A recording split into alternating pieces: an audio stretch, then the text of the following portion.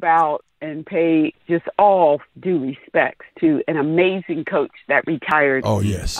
May 30th on Saturday. C. Vivian Stringer. Yes. And I want to raise her up and introduce her to those who've never heard of her. But she's one of the people that I look up to, and I appreciate all that she's done. So hear me out, Sports Shop listening audience. This woman retired from coaching following a Hall of Fame career at Cheney State, which is outside of Philly, where I grew up, University of Iowa, and Rutgers University. She said it was the hardest decision of her life. But she's thanking God He's allowed her to do the things she loved the most. She spent 50 years in college coaching. Wow. Can you all think of anything that you've done for 30 years, 40 years? I know. And it involves young people. Right. That's with crazy decisions, hormones raging, parents who are, think that their child is everything to the world. I mean, 50 years. She amassed 1,055 wins, 4 Final Four appearances, and 28 bursts in the tournament. She won the gold with the 2004 Olympic team. She was assistant coach. She's been inducted in 3 Hall of Fames, the Women's Hall of Fame, the International Women's Sports Hall of Fame, and then the Basketball Hall of Fame. Wow. She served as a mother, a teacher, a mentor to so many women, white, brown, blue, and black folks. The retirement is effective this September, and she's going to be paid a bonus of $873,000. But the thing that I really, really appreciate is that they've decided at Rutgers, because she spent more than 25 years there, that they are going to name the court at Jersey Mike's Arena will be called C. Vivian Stringer Court. And then they're going to have a formal ceremony this year, and I'm hopeful that I could attend. And so my connection to her, so growing up as a little youngster athlete, my community, which is called Mount Pleasant, which is on the main line, which is basically one of the richest, wealthiest communities in the nation. It's basically, going back in American history when you had all these wealthy, I'll just say the elite class, as they were building and developing Philadelphia. Eventually they would move out to the suburbs. So that's the DuPonts, all these rich white folks. DuPont, yeah. And as we know in our American history, that black people, brown and black people, served as janitors, housemaids, nannies, all of that. And this little black community that I grew up in, low to middle income, we served our parents, our grandparents, served many of these white families. And so there was a summer camp for us, and they would bus us out to Cheney. And that's where, I helped. I was taught, I was given the opportunity to develop my sports skills. And, as a 10-year-old, 11-year-old, that's where I first met Coach Stringer. He was the head coach at Cheney then. And as we know, it was a powerhouse program. But my relationship with her over the years, in touch, not in touch. And then I think it was about 4 years ago, I was doing a lecture at Rutgers, and I stopped by and had a chance to spend some time with her. And then since then, working with her more closely with the advancement of blacks in sports, ABIS. But she is just a power. John Cheney was at Cheney with her, and they had a great friendship. And, of course, we know John Cheney went on to Temple to do great things. Yes. But I just wanted to lift up this woman. In terms of the takeaways, which I would love for you all to think about takeaways when you have a great like this, say it's time to sit back in their rocking chair. But the first is, I would say, longevity. How do we stay interested and competitive in the game? And whether that's broadcasting, whether it's coaching, whether it's teaching, how do we stay in the game for so long? That is special. She says it's her faith and her family. The second thing is she's written an amazing book, and I strongly recommend it. It's called Standing Tall. There are a lot of folks, folks in athletics to write books, and it's kind of like, okay, it's just a list of my accomplishments. But her book really speaks to everybody, young and old. She stood tall. She's standing tall in a very, very competitive game during a time period when she had to fight for everything. I mean, you can imagine what it was like for her growing up. Right. You know, there wasn't a place for her to play sports and compete like we have. She had to battle with Title IX issues back then and today. But how do we stand tall in the midst of all this? There's just so much more about her life that I could say. You know, losing her husband unexpectedly to a heart attack. There's just a lot. But I'll pause there and just, you know, your thoughts and comments about Coach Stringer and how you've been able to navigate life. What do you stand tall on? Interesting. We're talking to Dr. Deborah Stroman, Walk with Distro, each and every Thursday. This with Distro. A lot of questions came to mind. You reminded me definitely John Chaney and Stringer were at Chaney State, HBCU, a long, long time ago, and both of them kind of prepared from there to go to do big things.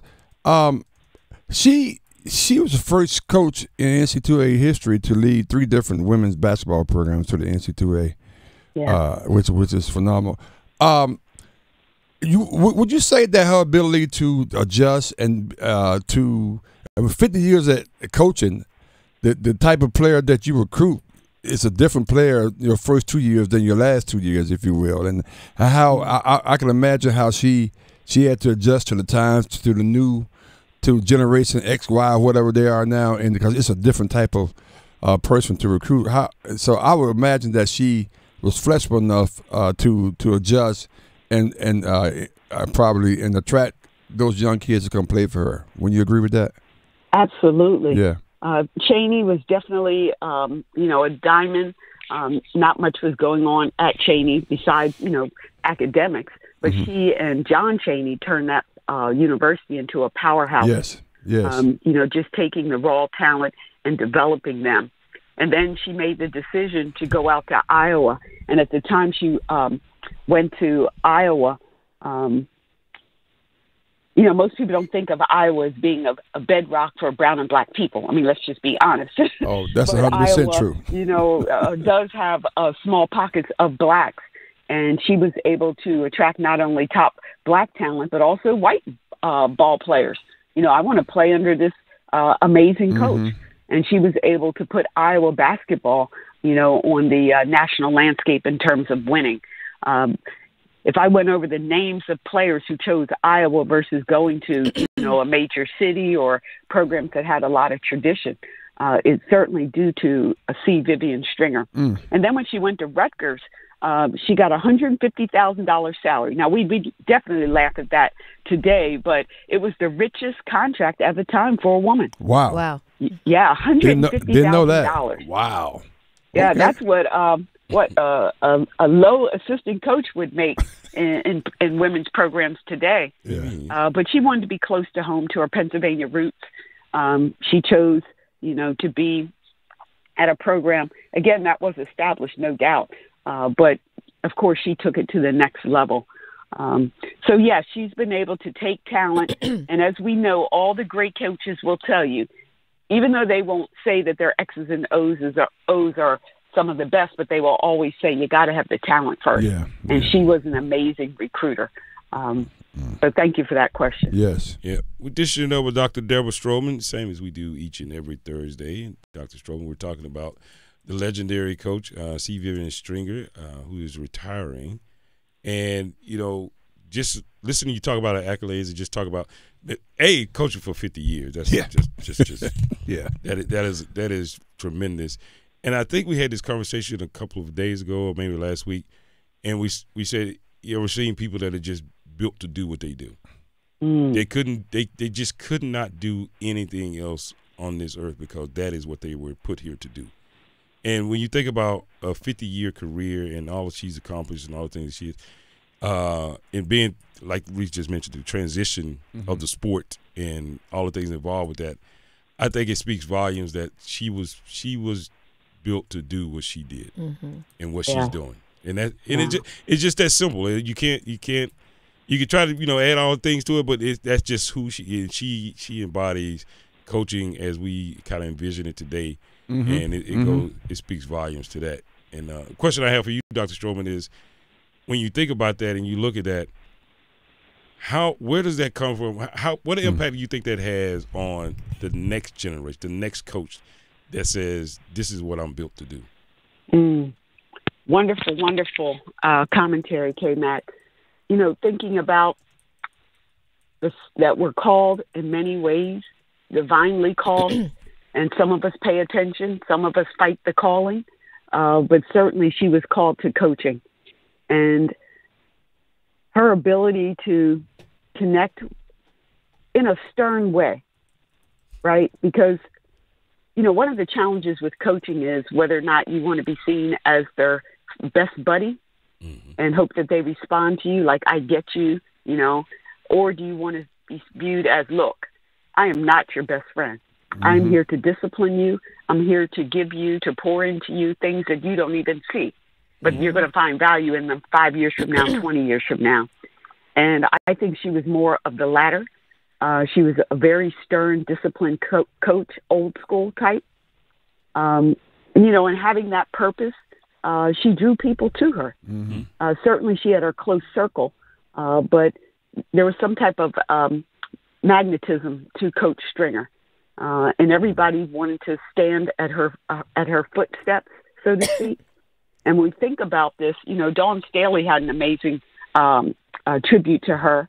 Dawn Staley said that Coach Stringer reminded her to what you are and what we can be as an advocate, a voice for our game, and for every young woman who wants to participate in it in whatever form or fashion she chooses.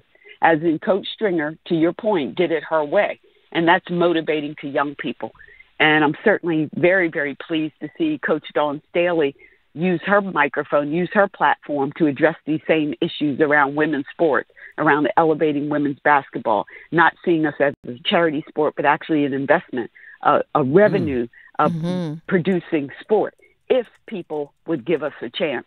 And so she's taken that baton from Coach Stringer, and others have as well, to be able to speak that truth. So it is a beautiful thing what she has passed on. I'm hoping that there will be many more tributes, more recognition, because she is that giant in the game. And certainly being an African-American woman who did it her way and leaving a legacy is just very, very moving. That's awesome. That's what inspires me the most, just her doing it, you know, doing it her way. I just want to leave a quick quote.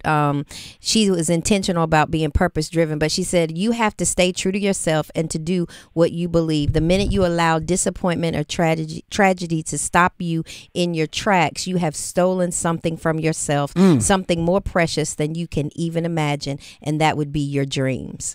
And I just think that's powerful. Thank you, Pam. That goes along. A lot of people don't know what she really went through. One of her first great accomplishments was in high school when she sued the school for not allowing her to be a cheerleader because of her race. Wow. She won the case and was given a spot on the school's cheerleading squad, becoming the first black cheerleader in her town. Wow. I mean, it's just amazing. True story of tragedy and triumph. Yeah, tragedy and triumph. Yeah. All right, Dr. Stroman.